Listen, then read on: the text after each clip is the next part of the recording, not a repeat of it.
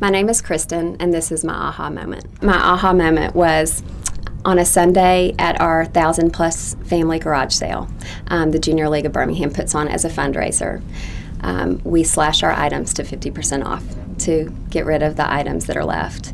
And we saw a couple fall to their knees when the 50% announcement was made, because for the first time at age 60, this couple was able to get a washer and dryer, something that I take for granted every day. You have to understand that the goal is to be a part of something greater than just yourself.